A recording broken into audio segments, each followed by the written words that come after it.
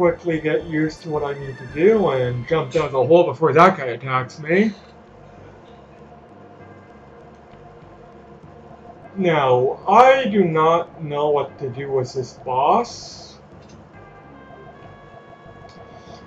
Because when I did the original recording so many days ago, I apologize for taking so long to do a recording. I had a bit of a medical emergency. Nothing wrong with me, it was more a family thing, but oh well. So I do apologize for taking so long, but I don't know how to defeat this boss. I'm assuming for some reason I attacked the upper mannequin. Don't know why. I'm also under the assumption that this is a mini boss and not a real boss. I am fully expecting a real boss to show up soon. Which probably means I shall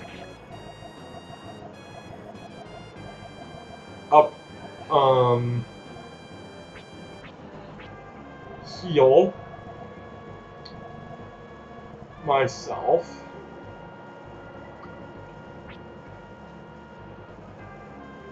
There. Okay, maybe there isn't a boss yet. Maybe there's a dungeon leading up to it. Do I fall down this hole? No. Where do I go? I don't know.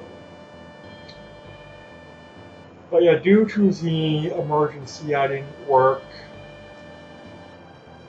I feel like I should say I didn't work yesterday because I'm working tonight, but realistically, I'm working tomorrow because I start at midnight, so the more accurate thing will be I didn't work today.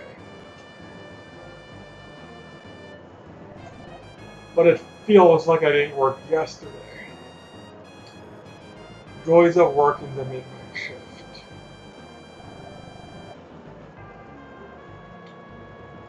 You're adorable children. You're a... Oh.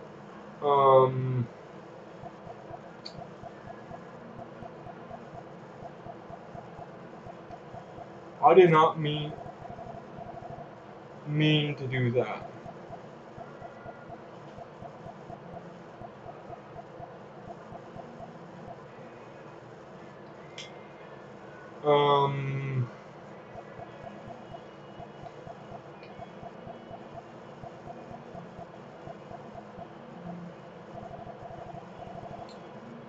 Okay, at least I have an idea what to do. We're playing Simon Says.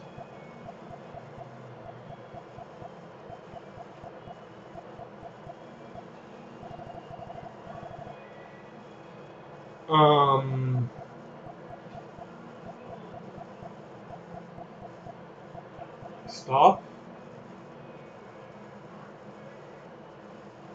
Okay.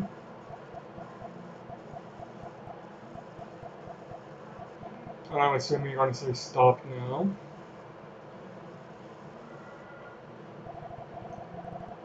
Are you the boss?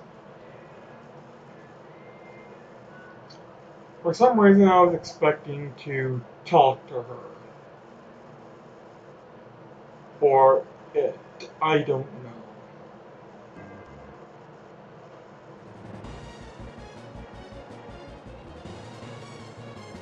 Okay, I guess those spikes don't hurt me.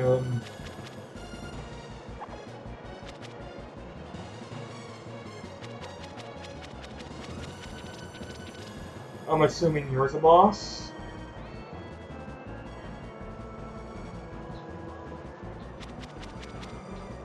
How do I attack you, boss lady?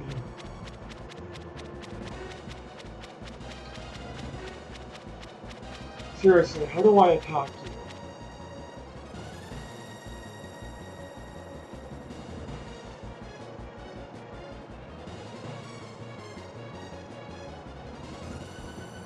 I don't know. I've got a sneaky suspicion this boss is going to be a lot of trouble.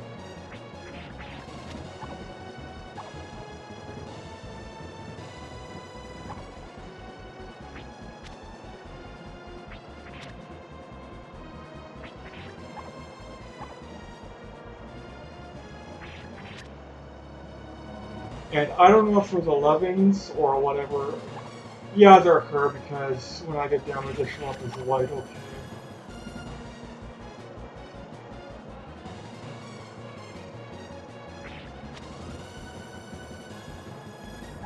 So maybe this boss isn't as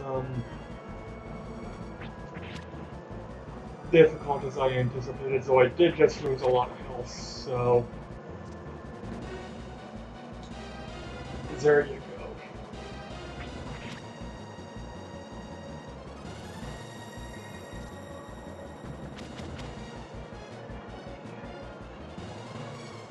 I don't know. Is this the Queen of Spain?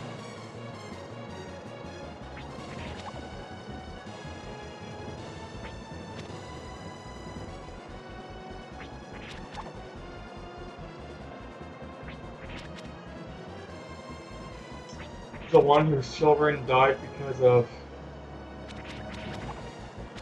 Christopher Columbus? Or not because of Christopher Columbus, but died on the journey to Christopher Columbus. What's the journey to Christopher Columbus?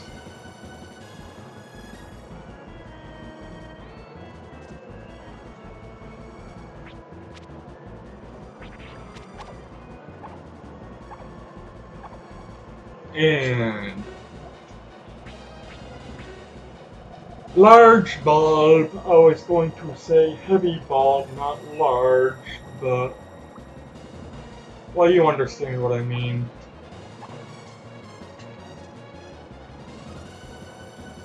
At least I hope you understand what I mean.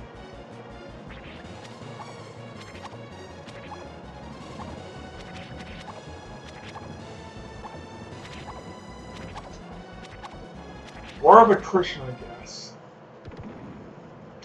A war of attrition which I just won. Bloody Mary.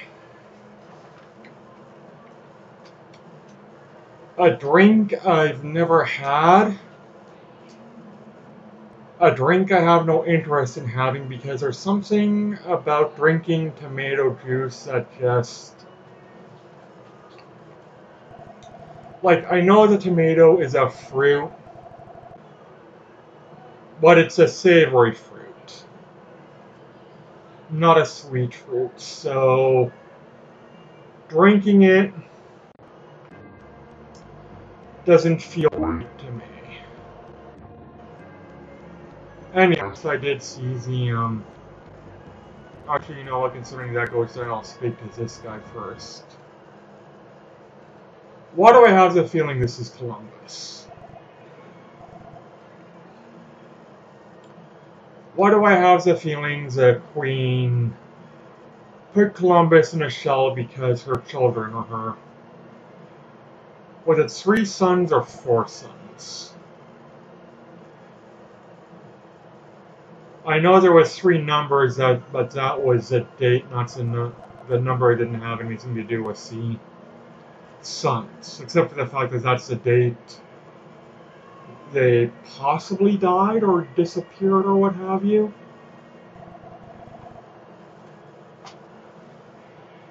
Anyways, I was honestly expecting this video to be a bit of a failure.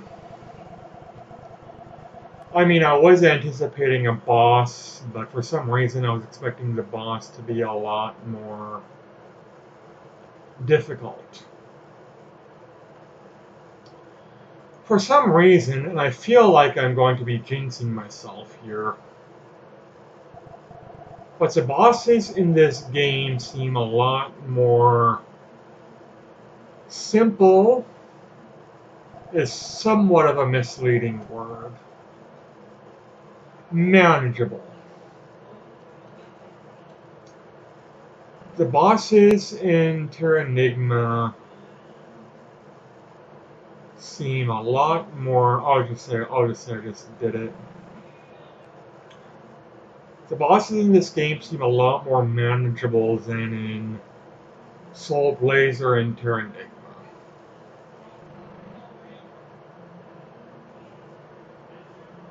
Which makes, I guess it makes a little sense due to it being the final game in the trilogy, and I guess they wanted to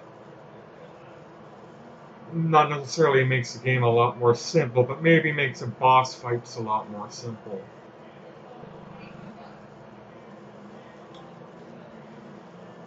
But it also makes more sense that they'll make the boss fights a lot more difficult.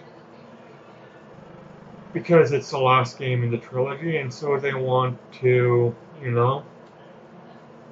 up the difficulty factor, up the challenge factor.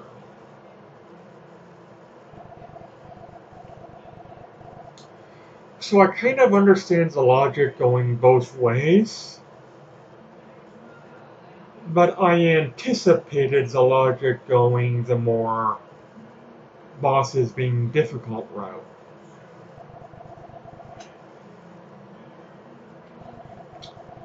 Simply because that's what okay, 3 princes.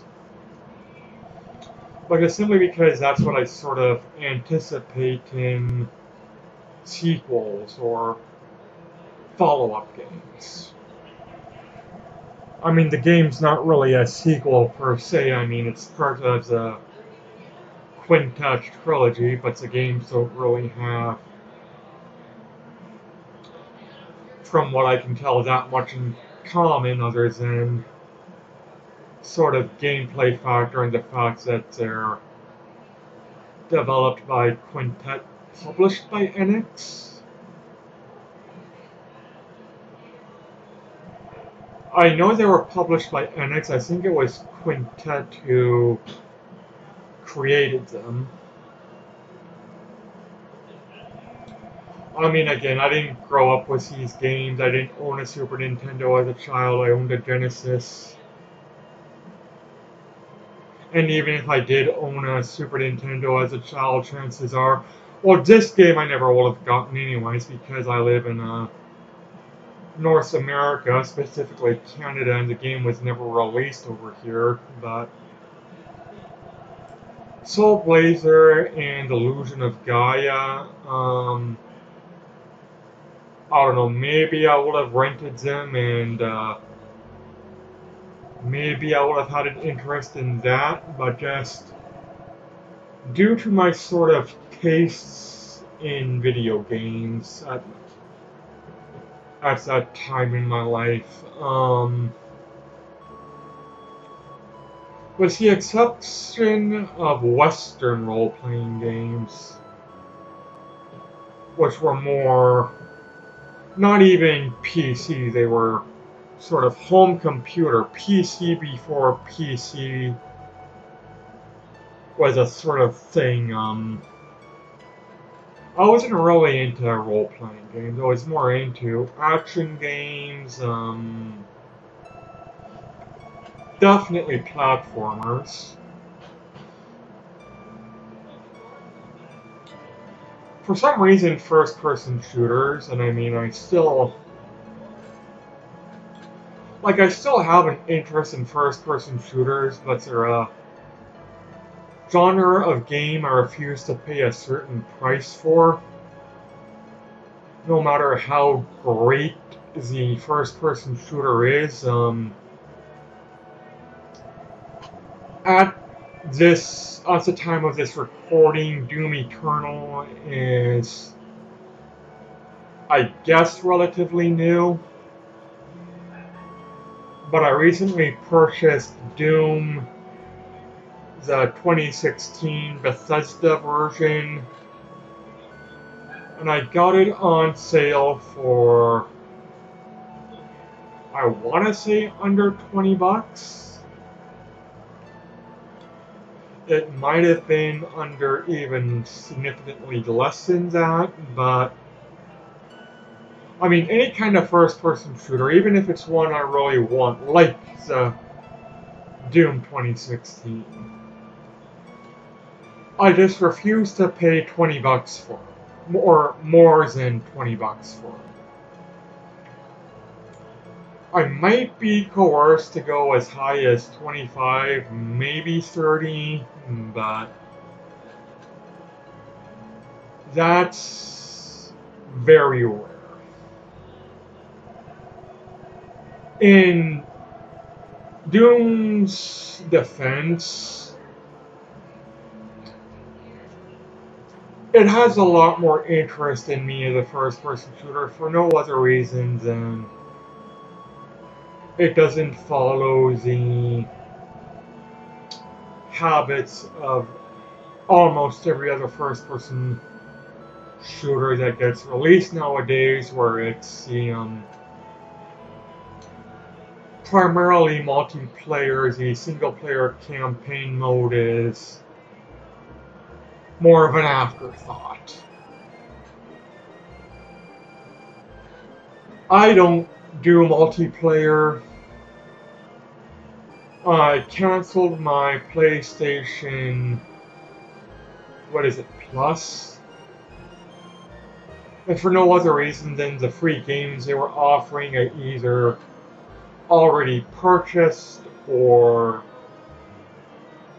at best had a minor interest in.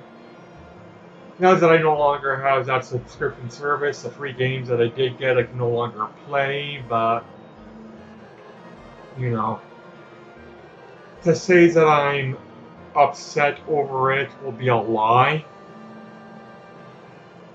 Because the truth was, I wasn't playing those games anyway, so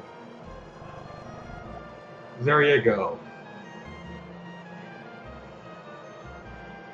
But yeah, Doom 2016, I mean, I'm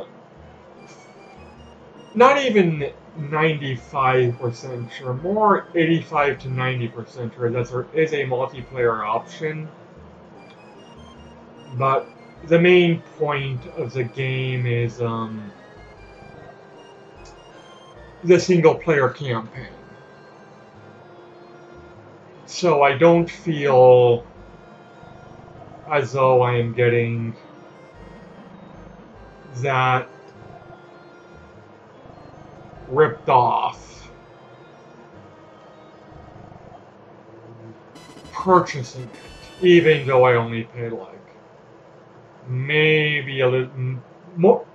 I didn't pay more than 20. I may have even paid less than 10.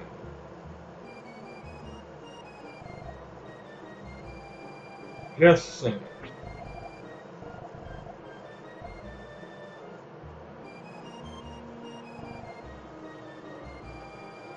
Okay, I guess I need that for something else. I honestly wasn't expecting to succeed quite as well as I did here. So what I am going, I know I need to go, or at least I am under the impression that I need Columbus to sail a ship to the Americas. I had to catch myself from saying North America. I don't know why I'm assuming this game is going to send me to North America, especially considering Columbus landed in, what was it, South America or Central? More South America. And the only reason I am pretty sure it was South America is more because I know the history of tobacco than I do the history of Columbus. Columbus found a group of native islanders off the coast of Venezuela who chewed tobacco. Now, obviously, what I mean by chew isn't dip like Skull, Copenhagen, what most people associate with chewing tobacco. Up here in Canada, anyways. I'm talking more as a chew like Red Man and Stoke. Well, Stoker's makes dip as well, but Red Man, Levi Garrett, like chew you actually grab a huge wad of, put in your cheek, and sort of, I don't know, nibble or gnaw.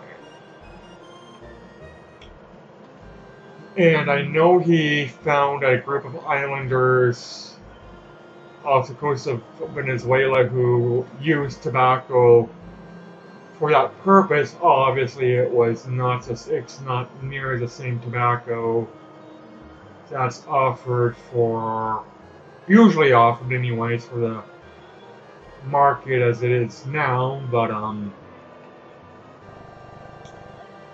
yeah, that's the only reason I'm pretty sure it was South America and not necessarily Central.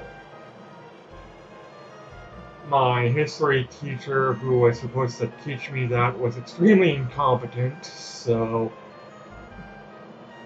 pretty much I had to self-educate myself, and I unfortunately am embarrassed to say forgot what it was that I learned. So anyways, I'm ending it here. Take care everybody and bye.